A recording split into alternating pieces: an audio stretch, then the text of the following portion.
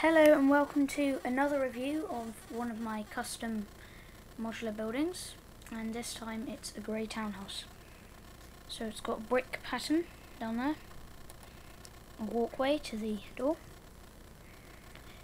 inset windows all around just up there, and the balcony just there.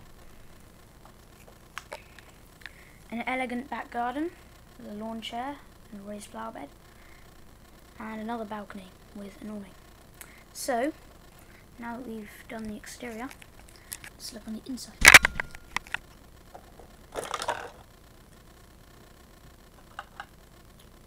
So on the inside, here we have a bathroom door into the bathroom underneath the stairs,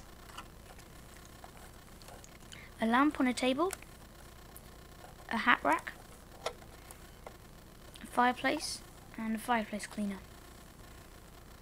These tiled stairs lead to the laundry room. There isn't a lot in this laundry room, but it's good enough. It's basically just two washing machines, and one of them should be a dryer. There's a big chimney from the fireplace, and there's no door, just a banister. There are no stairs lead to the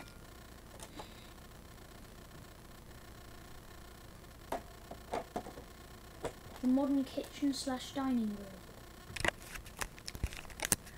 This one's all one room, but it's two types of rooms. So it's got a cooker there, and yeah, this is like the kitchen. So I've only included the essentials like the sink, cooker, and the, what's it called? Fridge, that's right.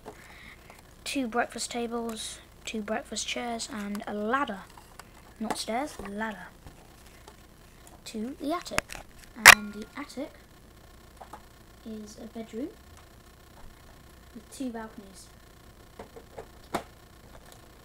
So I always like my bedrooms to be the highest one up, so this one has a bunk bed, a stained glass window,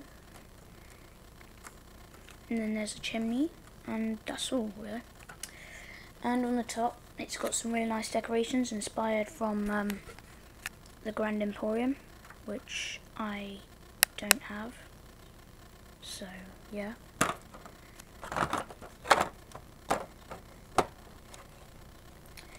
And goodbye.